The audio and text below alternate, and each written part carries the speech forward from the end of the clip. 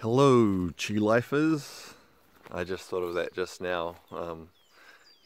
Thinking of people who watch Chi Life as Chi Lifers. There's not that many of you right now, but that may grow over time, and we all need Chi in our life, so maybe not such a bad thing to think about. Anyway, this past week I've been spending some time in Wales doing Qigong with a small group there. And one of the things that we did while we were there, as well as the Qigong, was we canoed down the River Wye. And no, the River Wye, as far as I'm aware, does not have sister rivers called Wat and Hu. But it was very nice.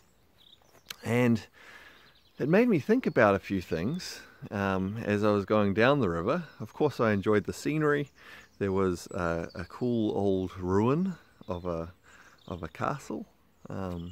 It was Clifford Castle because it's on the cliff by the ford.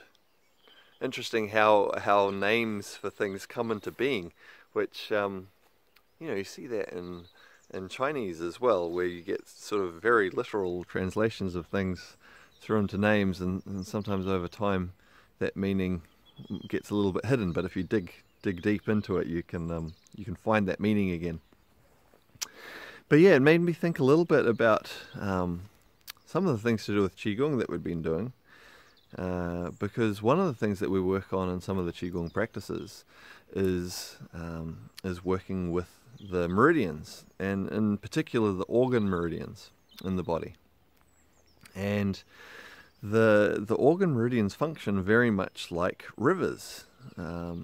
The characteristics of them are they correlate very, very well in terms of the organ meridians are very specifically defined. They flow around the geography of the body. So for example, the meridians flowing down a particular pathway in the body, and it runs into a bony section, it will go around the bony section and then back into the soft section, which is going like going around a mountain and then into the valley. Much like a river does. The organ meridians have a set direction of flow. They don't turn around and flow back the other way, or at least not naturally they don't. It's very dangerous and unhealthy if they do. They continue to flow in a set direction and so on.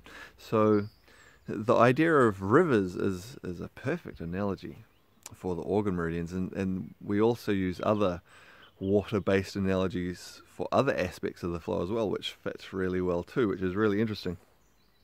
So as I was paddling down the river, I thought about some of that, and I found it really interesting because we had a guide as we went down the river, and he was talking about some of the more subtle aspects of the river's flow, and some of the ways that there were different currents formed within the river as you went down around different features. So it wasn't just that the river flowed, it flowed, but then within it there were subcurrents and eddies and things like that. And it made me actually think a little bit even deeper into how the flow flows within the meridians of the body, how those energies flow. So and of course there's many other analogies with the rivers and the organ meridians, the way that you can adjust the flow or potentially divert energy or water at specific points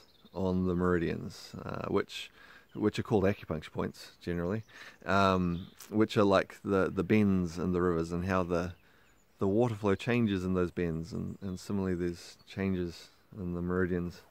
So I guess that's one of the things with Chinese philosophy and with Qigong. They draw from nature, lessons from nature, and it's not just lessons from nature, the patterns are actually there. There's this principle of microcosmic reflection, where what we see on a large scale in nature, we see at every other level through nature, and so we see the same things again and again. And so as we observe the world around us, we learn lessons about ourselves. So anyway, something to think about. I enjoyed the experience, quite aside from the sightseeing. There's always some insights to be gained from being in nature. Well, if you have enjoyed this video, Maybe if it helps you to tune into your chi, the chi in your life, give you some things to think about. Maybe like, comment, subscribe, all those good things. And I look forward to seeing you on the next one.